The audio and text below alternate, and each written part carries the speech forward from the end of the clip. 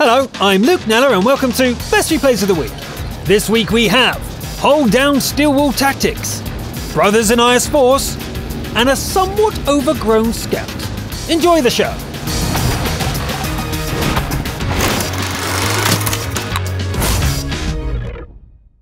Let's start with a Steel Wool replay.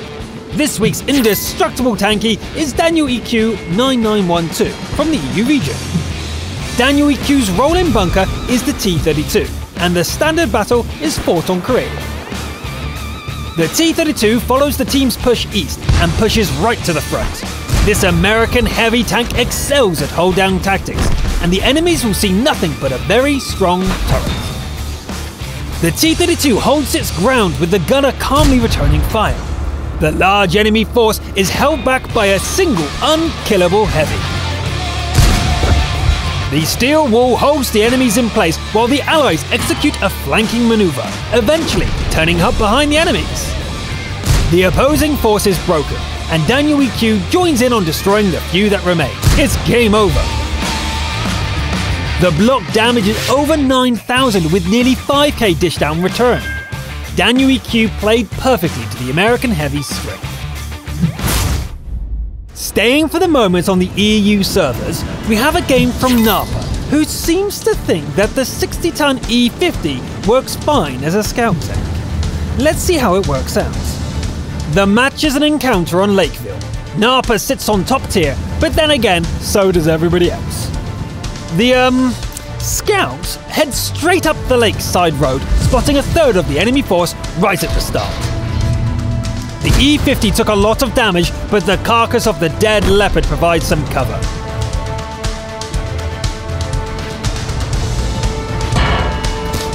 Napa keeps skirmishing until some Jedi instinct tells our scout to retreat into cover. The Skoda's ambush fails, and Napa pushes forward to taunt the enemies. It's a trap, of course, and enemies who take the bait are quickly cut down by allies.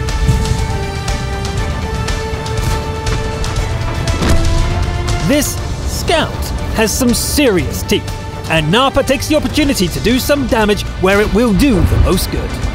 It's time for the final push. The E50 cripples a Jagdtiger and finishes off the T-34 with an HE round to the commander's hatch. The very last enemy is a little AMX who probably thinks that using an E50 to scout is cheating. Cool, the E50 sure isn't stealthy, but apparently you don't need stealth to be a good scout. This episode's top gun is Dagger from the Asian region. The battleground is Abbey, and matchmaking smiles on the M41 Walker Bulldog. Dagger goes looking for trouble and finds it in the form of a Comet and a T-34-85. The Bulldog takes something of a beating, but drives away with the first 2 kills. A fresh reload and a new target. The Jagdpanther is kept busy by allies and dies without firing back. The next clip is spent punching holes into a Panther thigh and finishing off a rival Bulldog. The tracked IS-6 would be a perfect target, but the gun isn't ready to fire. It almost gets away, twice even, but in the end, the heavy's luck runs out.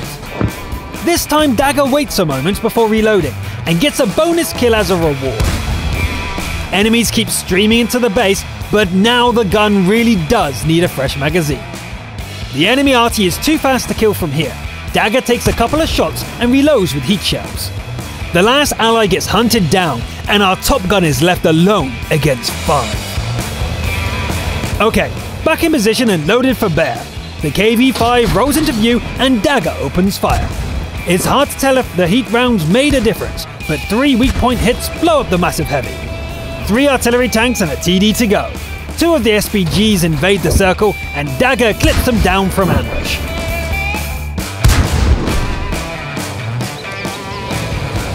The T-25-2 is found and finished off with a single shell, then the last SPG is spotted on the eastern road. Dagger races around the map and catches the opponent facing the wrong way. Good game. A nice workout for the fierce little bulldog. Well played, Dagger. Our crucial contribution comes from the North American region, where Hardcase Marksman drives the angry Terrier E-25 tank destroyer on cliff. The E-25 dashes to the center of the map and starts pumping shells into an enemy column. Repeated ammo rack hits even manage to blow up a huge Oni Heavy. Marksman guns down a T-150. Then moves out from behind the bushes and goes looking for victims. The next couple of targets refuse to stay still and be killed. But this IS fails to find cover. Marksman takes the initiative and charges at the AMX M4. The attack goes well, but the E-25 starts taking fire from the lighthouse. The Chaffee responsible decides to stand and fight and becomes kill number 4. A T1 Heavy tries to make trouble, but an allied M12 blows it up. The arty would need help back at base, but Marksman is busy saving another ally from a tank destroyer. The TD blows up with the last shell, and the allied SPG dies at base moments later. Now what? There are still 3 artillery tanks to deal with, and the VK will have to do all the shooting. The enemy is found, and a very unusual duel begins. In the end, the FV falls to its death. No need for shells when you know judo! Marksman climbs up to the lighthouse for a better view and finds the enemy at the top. A cat and mouse game around the building ends with a narrowly avoided shot and the SPG tumbling down the cliffside. This time, Marksman even gets credit for the kill. Marksman has a good hunch about the last enemy's hiding place and makes a straight beeline for it. A little too straight, as it turns out, as our crucial contributor drives full speed into a shotgun blast. The VK-3601H won't let the sacrifice be in vain. After driving away the arty, the ally goes for a capture victory.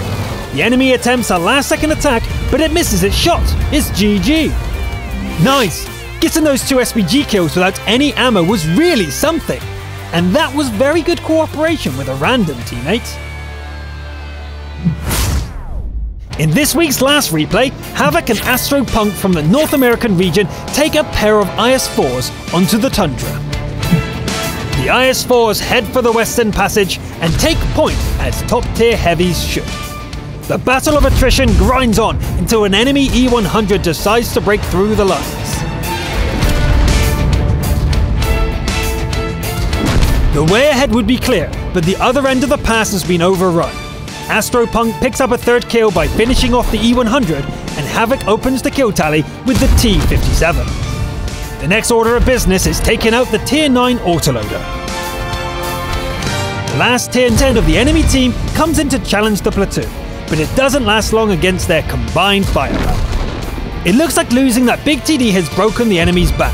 Havoc burns a Super Pershing to death and guns down a Tier 9 Waffenträger for an encore.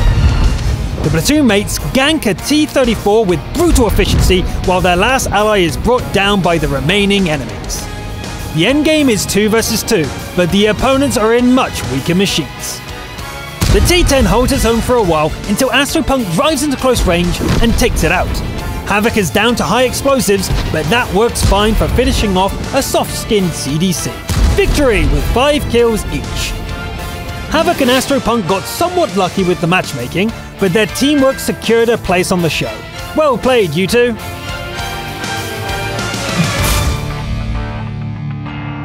And that's it for this week. I hope you enjoyed the show. Leave your comments below, and we look forward to seeing more of your best replays. I'm Luke Neller, thanks for watching, and I'll see you next time.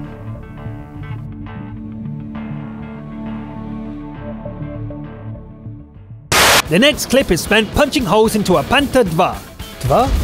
The next clip is spent punching holes into a Panther 2. It's hard not to do the S sound before the ts. 2. Panther 2. Panther 2. Panther 2. The next clip is spent Panther 2. Panther 2.